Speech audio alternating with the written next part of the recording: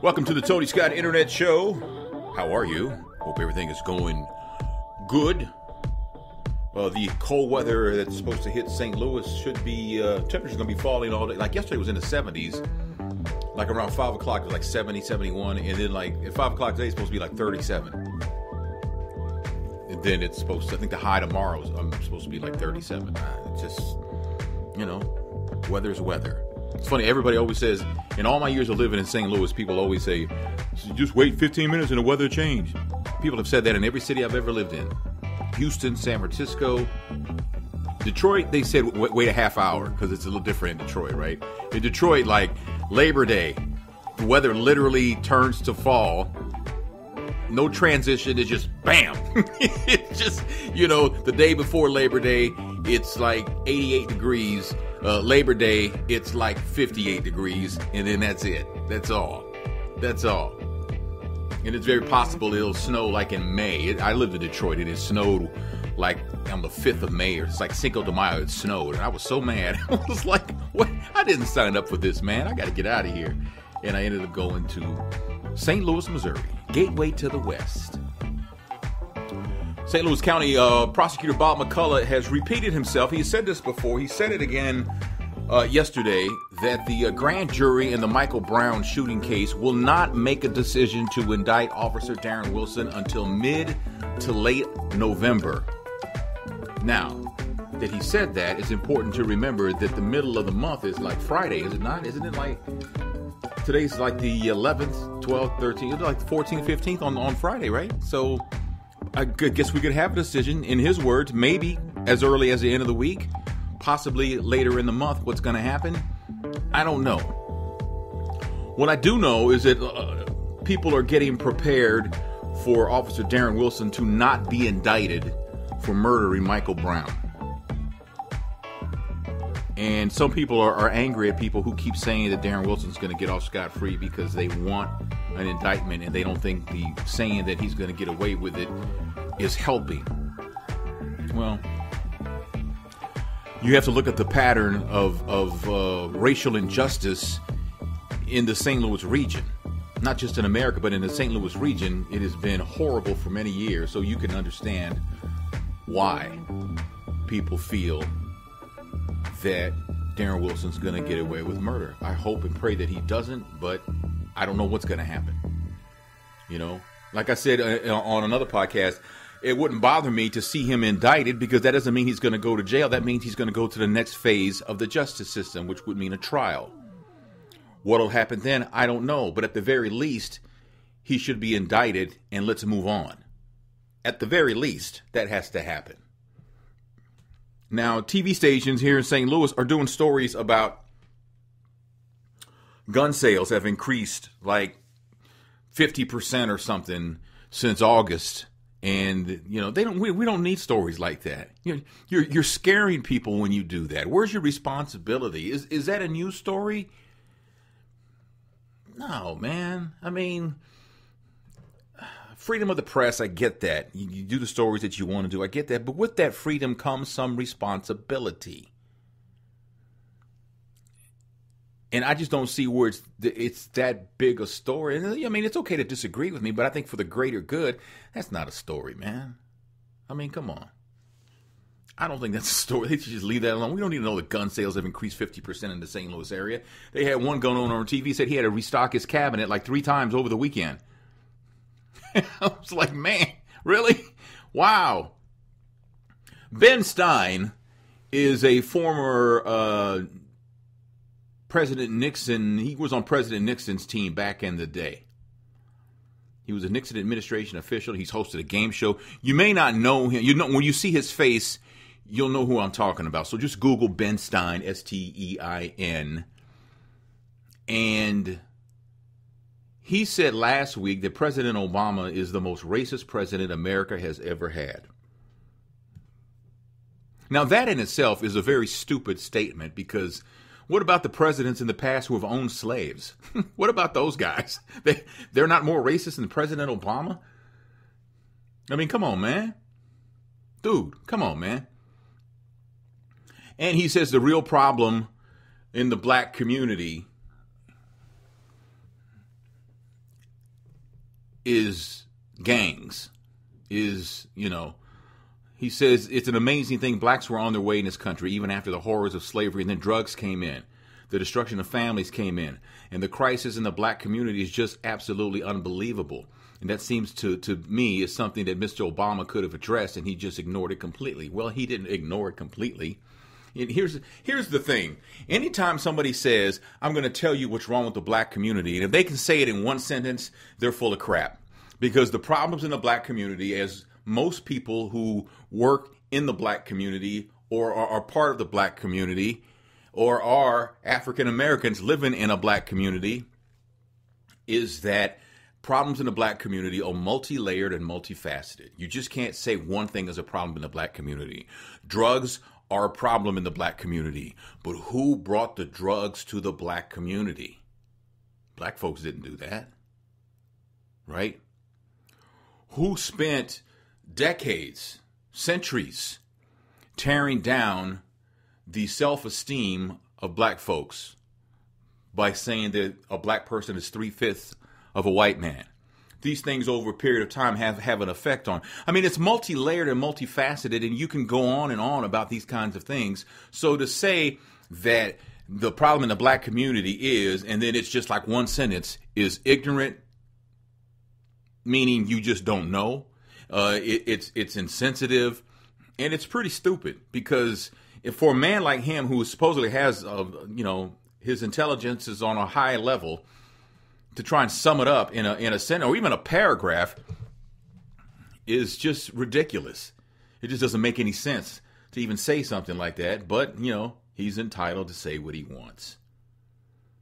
They're calling the President Obama the most racist president America has ever had is laughable. Just on general purpose that we've had presidents who own black people. That trumps everything. That trumps everything. I just don't understand people sometimes. That's crazy. That is truly crazy. The Manhattan Clinic that treated Joan Rivers before she died apparently made a number of serious mistakes, including failing to identify deteriorating vital signs and providing timely intervention. This is according to a report that came out yesterday.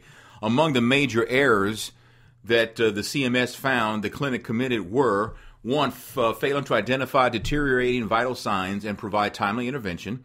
Failing to record Joan Rivers' weight prior to the administration of medication for sedation. Failing to consistently document the dose of propofol that she was given. We all know what propofol is from the Michael Jackson situation. Failing to get Joan Rivers informed consent for each procedure performed. So they didn't get a consent, they just did it? Is that what they're saying? Failing to ensure that Joan Rivers was cared for only by physicians granted privilege in accordance with clinic's bylaws. Failing to abide by its own cell phone policy. The report found that a photograph was taken of a surgeon and Joan Rivers while she was under sedation. So somebody used a smartphone to take a picture of Joan Rivers while she was sedated. Wow. That clinic, can they still be in business? Can they be in business with those violations? Wow, if they did that to a celebrity, and they knew she was a celebrity, they were taking selfies with her while she was knocked out, then what are they doing to people regular people who only got a health plan and ain't got like a lot of money, just regular people? What are they doing to those people? Man, that's frightening. That's crazy. President Obama wants to classify the internet as a utility. He wants to put it in the same category as like the light company, the electric company, which means it would be heavily regulated, which means there'll be no fast lanes that you got to pay extra for on the internet. I don't know if you realize this right now, but your internet plan, depending on where you live, if you go over a certain amount of data usage, even if you're within your window of data usage that you pay for, if you get close to the end of it, they will slow down your internet connection. They will, what they call it, throttling. They will throttle you. And he's saying we can't do that. We cannot do that. In fact, listen to what President Obama said. Ever since the internet was created, it's been organized around basic principles of openness, fairness, and freedom. There are no gatekeepers deciding which sites you get to access. There are no toll roads on the information superhighway. Now, what you may not know, that if you use like Netflix to watch movies and stuff like that, Hulu, Netflix actually has to pay internet providers a fee because they use up a lot of data. And if they didn't pay the fee, basically they're blackmailed, because if they didn't pay the fee, they would slow down the bandwidth speed, the internet speed, so the movies would look just horrible as they came across your television or whatever device you're watching it on. It would be choppy. It wouldn't be in HD. It would just be really crappy if Netflix refused to pay. Now, eventually, Netflix and these other companies who are going to have to do the same thing, they're going to pass that cost on to you. So Netflix right now is what, $7.99 a month? You know, if something's not done, it's going to be $15 a month not long from now, because they're going to have to pass that on to you. They can't keep absorbing that cost. They're not going to do it. They got stockholders to answer to. So, I mean, they're not going to do that. And there's no reason why. There's plenty of internet. Bandwidth, data transfers are made up of bits, right? Little bits. We can always make bits. We're never going to run out of bits. We're not going to do that. Don't let anybody fool you. We'll never run out of the internet. That's not going to happen. Is there going to be so many websites and all that on the internet that we're going to run out of room? No, that's never going to happen. So, and to me, I think that every city, there should be more than one cable company. There should be competition. I should be able to choose. I mean, you got AT&T Uverse right now, but even cable TV, there's only one cable television company pretty much in every town. You get one. You get one, and you got to do business with them. Why do I have to do that?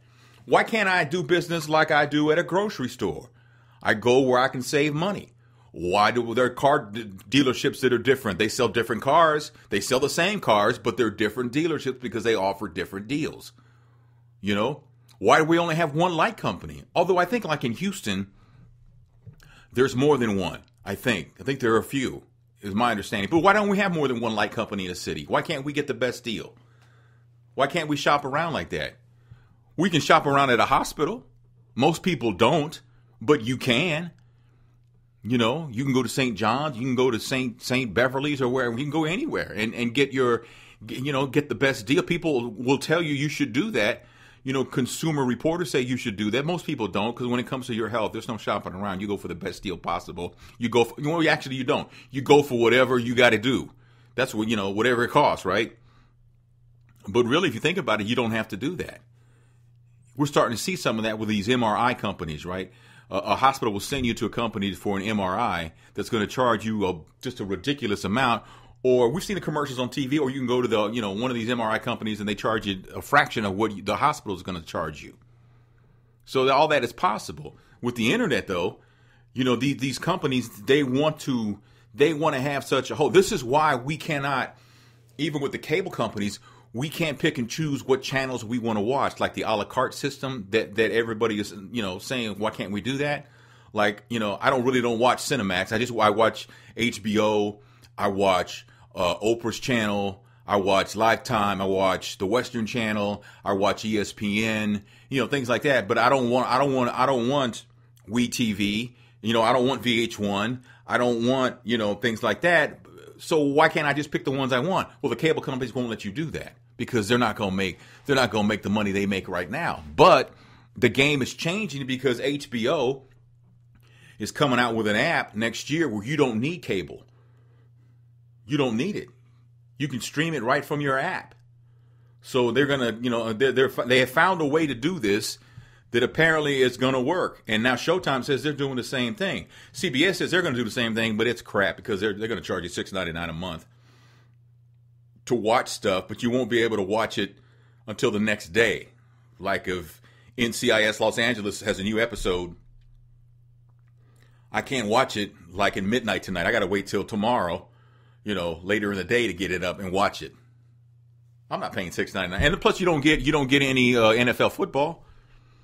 That's not included in the $6.99 deal with CBS, so I'm not paying for that. No, man, come on. That's crazy. But the president does want net neutrality. That's what he wants. And he's going to get it probably because the FCC commissioners, I think there's 5 of them, 3 of them are Democrats. So they're probably going to go along with the president and vote net neutrality in, which is a great thing because it keeps the playing field level. You know, if I have a YouTube, I do have a YouTube channel, but if I had like just tons of visitors and so many that I could get throttled because I have so many, and they won't give me the full fast speed unless I pay extra to my internet provider. That's not net neutrality. I can't afford to do that. These corporations can do it. They got billions of dollars in assets and things like that. So they're going to squeeze out the little man? No, they're not going to be allowed to do that. That's not going to happen. If the president has his way, and it looks like that may happen, that the president is going to get his way on this. The 49ers defensive end Ray McDonald is not going to be charged with domestic abuse. This according to the Santa Clara District Attorney's Office. They announced yesterday saying there's too little evidence to move the case forward, plus there are conflicting versions of the event. There's a lack of cooperation from verifiable eyewitnesses. Even the woman who they identify as Jane Doe is not cooperating. They said, we cannot prove that a crime occurred. You know, they had said early on that she obviously had some sort of marks on her that would really indicate she had been abused, but no one will say who did it. No, even she won't say who did it, even though she did in a phone call. Now she's not talking. She don't want to talk. She wants it to go away. She's going to get her wish. You know, it's even been said that she hit him first, which is childish. Doesn't matter who hit who first. You just go. And here's the deal. I try to get people to understand. Okay, so now Ray McDonald is not going to be charged with domestic abuse. And let's just say, because we don't know, that she actually fell down the stairs or got mad, you know, she got mad because he was on the phone with somebody and she turned around, ran into the wall, and she, you know, gave herself a black eye. Possible. The probability of it being likely is very low. But let's just say that happened, right? And she called him out. Look what he's gone through. Look at all this that he's gone through, right? The whole world. He was on the domestic violence hit list. You know, even though he's not going to be charged because no one will cooperate. That doesn't mean he didn't do it. But all this baggage, all this stink that is on him will never go away. This is what I try to tell men. Men will say, if she hits me first, man, I don't take crap from nobody. But it's not about that, man. It's not about, everybody knows you can mop the floor with her. We all know that. But why put yourself in a position where you got to go down that road, where you got to hire a lawyer, where you got to post bond, where you got to take time off from work, where you may lose your job from taking off from work. You know, your employer might let you go just because you were charged with domestic violence, whether it's true or not. They're allowed to do that. You know, they can find a way to bury it under you, getting rid of you for another reason, but they can do that. They get away with it more times than you think. Why put yourself in that position when you could have just walked away?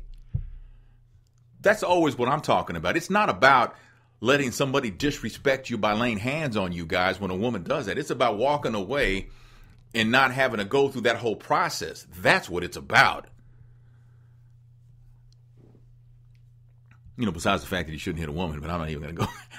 Hey, the new Ku Klux Klan is not the Klan that your kinfolks talked about. John Abar is a member of the Montana Ku Klux Klan, and he says it's out with the old and in with the new. His vision of the Klan is that nationalism is a more superior ideology to rally around than racism. The Washington Times says the new Klan will not focus on race, but rather on reining in the federal government and keeping Capitol Hill from establishing a new world order under a unified force. So if it's that important to you, John Abar, why don't you start another organization that is not the Ku Klux Klan? Why don't you do that and get out from under that umbrella? Why don't you denounce the Klan and say it's not about that anymore, it's about this? I cannot imagine. So according to him, the Klan wants more diversity. I cannot imagine that any person of color would join the Klan just because you say you want more diversity in the organization. I just cannot see a Latino, an African American. I just can't see people of color joining the Ku Klux Klan given what we all know. I mean, that's just... you're just asking for it. You're asking for it. Man, I got news on Genuine. Gabrielle Union is talking about those nude pictures, and a man in St. Louis at a religious convention says he has been delivered and he ain't gay no more. And you'll get all that coming up in 20 seconds on the Tony Scott Internet Show. Do you want to reach an audience that you haven't tapped into yet and not blow your budget? The Tony Scott Internet Show is new, growing, and available to you. Advertising on the Tony Scott Internet Show is extremely affordable.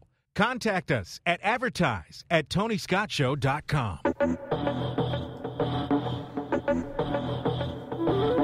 Peace!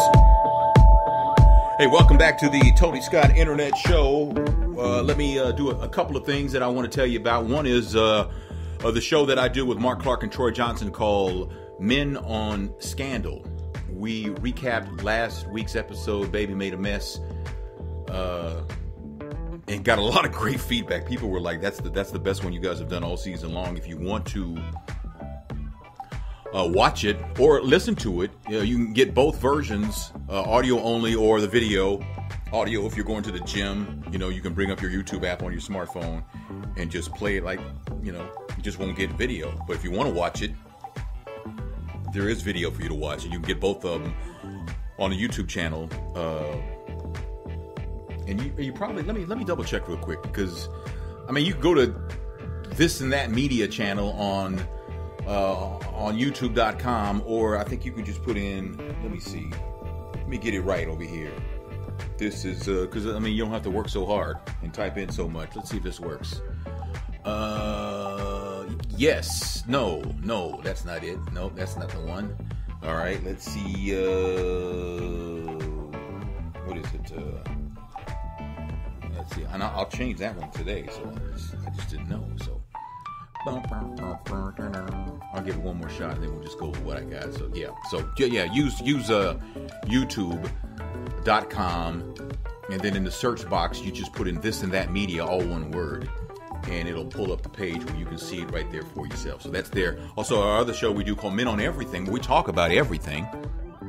I also have a tech show, and when I say I have a tech show, it's not the kind of tech show that's gonna you're gonna turn off. It's actually tech news, but not the kind where what the latest motherboard prices are to build a Hackintosh. It's not anything like that. It's just simple tech news that everyday people can understand and use. That's what that is. So just so you know. Genuine, the singer, is apparently broke. In fact, he may be even broker than broke. Robert Reeves was executive producer of Genuine's first album, The Bachelor, the one that had Pony on it. And he claims from that album he's owed $250,000. Genuine owes the IRS $300,000. And my understanding that his divorce from Soleil cleaned him out. She got him, but she got him good. She cleaned him out where he doesn't really have any kind of substantial money anymore. She's got the kids, and she has taken him, as they say, to the cleaners. So, man. And I understand that TGT thing didn't work out real well. The Tyrese Genuine Tank thing.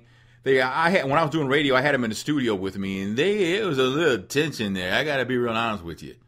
I don't know who was on what and what was the problem with each other. I don't know any of that, but they didn't seem like they were setting horses, as they say back home in Texas. I'm just saying. I hope he can get it together, though, because he's got a lot of talent. There's no doubt about that. Gabrielle Union was one of the celebrities whose nude pictures were taken off her account. She was hacked. And she did say, yeah, that's me. Those are my boobs, all right. And she said that they were intimate pictures that she shared between herself and her husband, Dwayne Wade. At a conference in New York City over the weekend, she opened up about the nude pictures. And she said, I didn't do nothing wrong. I'm quoting now, no matter what people describe to me, it's your fault. You're stupid to take nude photos. That's what happens when you're a celebrity. All this nonsense. She says they're criminals. What you do with your own body is your choice, period. There's no gray area here. And when someone takes your choice away and your power away over your own body, it's a crime, period. A hacking scandal? We're lessening it, she says, making it more palatable for mass consumption, but it's a crime. over 100 women were targeted. If these women weren't celebrities, there would be much more outrage. But because we're female celebrities, we weren't good victims. We enjoyed it. All the PR is good PR. That's what they say. She says she learned of the photos. By the way, she did contact the FBI.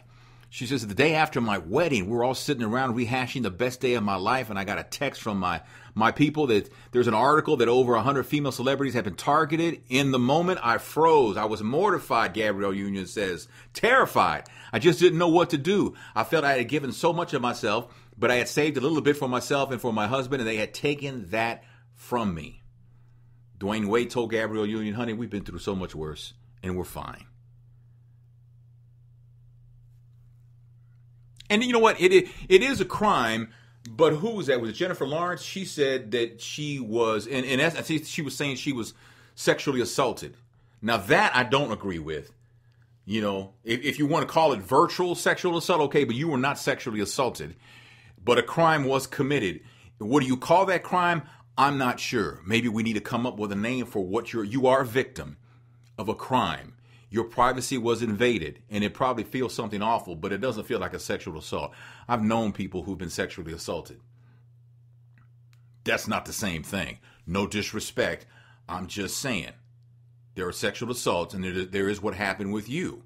I'm not saying what happened to you is, you know, not important or that you're not a victim, because you are, but I wouldn't call it a sexual assault, though. That's just me. What about the guy in St. Louis? There was a fellow. Now, how did this go down? This was here in St. Louis. The Church of God in Christ 107th Holy Convocation was going on. And a man declared his deliverance at the church convocation here in St. Louis, saying that he has been cured and he's no longer gay. Did you hear this guy? Did you watch this guy? I can't show you the video right now. This is an audio podcast, but listen to him. Do you believe that the Lord tonight has set you free? Yes, sir. Turn around and tell those people. Tell them. I'm not gay no more. I am delivered. I don't like men no more. I said I like women. Women. I said women. I'm not gay. I would not date a man. I would not carry a purse. I would not put on makeup. I will love a woman. But will women love on you? Okay? I don't love men's anymore. Stop it. Stop. The guy on the organ and the drums, those guys are off the hook. Those guys who they know when to hit the oh man, those guys are gold. If you're a church and you have a couple of those guys who are fierce like that, you need to pay them because those guys are awesome. But dude, not all gay men wear makeup or carry purses, man. I mean, come on, you should know that. You were gay once, you know. Am I going to dispute what he said? No, I don't even know the man. I don't know him. Maybe he's not gay anymore. Hell, I don't know. How does that affect my life? I don't care. You know, yeah, man, if you like it, I love it, man. I'm happy for you if that's the deal. Now, I don't know. Do I believe you? Well, we're out of time. Man, but God bless you, man. If this is what it took for you to you know, in your eyes, to be cured of what you think is a sickness, well, if it worked for you, man, well, God bless you and keep on keeping on, man. That's all I got. All right. I am going to leave it right there. We are at about 30 minutes already. Man, it goes by fast. I love doing these shows with you or for you.